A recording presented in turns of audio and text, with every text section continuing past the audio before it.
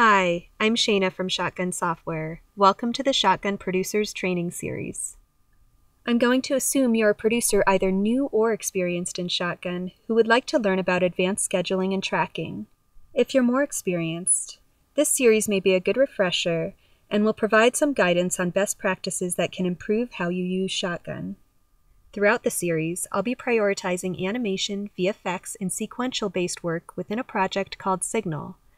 However, I'll be drawing parallels to other workflows like episodic, commercial, and games.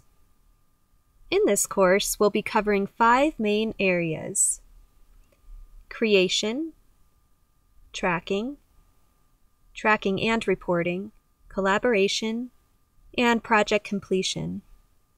Each of these areas will be broken down into the following topics as they pertain to our roles as producers and coordinators. Before we go deeper, let's refresh ourselves on some of the basics. First, let's think about how our project can be structured so that we can determine our workflow, since the first question we'll need to answer is, what is our workflow? To figure this out, let's break this down to, how does our project start? What's the first thing that happens? Who are the key players? How does the data and information come in? How will it deliver? And what do I spend a lot of time doing repeatedly? Having an understanding of these questions will help us set up Shotgun the right way in the beginning, and will also help guide us as we evolve our workflow.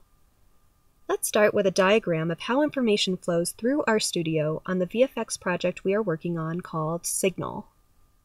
First, let's organize how information flows in the Signal project. Then we can start mapping the information together from a high level. Our project, Signal, is a VFX sequence-based film with shots as deliverables. Our shots will be organized into sequences, and assets will be incorporated into shots. For each shot and asset, a set of tasks need to be completed. For each task, time needs to be logged so that we can track our bids versus actuals. Standard built-in templates are available to us in Shotgun. If we're not sure how to map our workflow, we can always start with one of these pre-existing templates and experiment.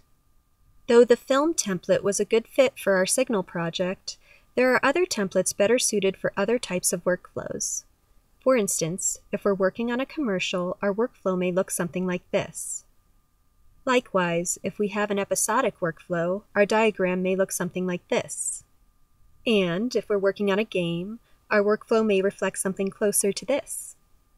The sky's the limit, since remember, all templates are customizable and can be used as templates for future work.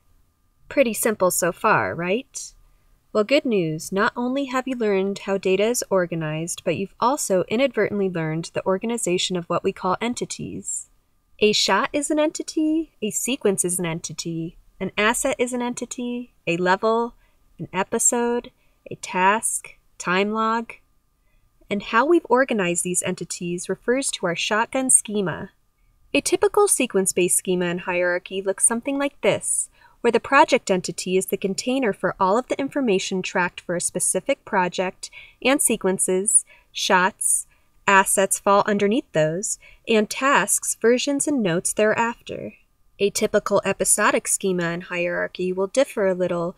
It may look something like this, where the project is still the container for all the information tracked, but seasons contain all episodic information, episodes contain sequences, and then sequences contain the shots, and so on. We'll be tracking all of the information pertaining to each of these entity types by using Shotgun fields. Think about it in Excel terms. An entity type is the name of our Excel sheet. Each sheet contains a table of rows and columns. Rows represent the records or individual entity names we'll be tracking, while column headers contain the information specific to what we'll need to track on each of those entities. In each table, there's a set of cells where the trackable data lives. Remember, if you're customizing a new project, it's much easier to add more detail to your workflow as you need it, instead of removing detail from it later. So make sure to start off simple and add things as you go, rather than creating all the things earlier on. This tip, as well as some other best practices to follow, can be found on our support site and are worth checking out. Before we move on to account settings, it's important to understand that each user in Shotgun can be assigned to a permission-based role. This means that if an admin has already created a Shotgun account for you, you are likely already assigned to a producer-manager-based permission role. Depending on the permission role specifics, you may or may not have access to some of the functionality that we cover in this video training series. Permission roles vary per site, so you may need to discuss the permission implications of your role further with your Shotgun site admin if you discover you don't have the keys to specific functionality you need to get your job done. For instance, Shotgun allows you to assume another user's identity, which is great because you can see what things look like for the people that you're producing, but this feature may not be enabled for your role by default.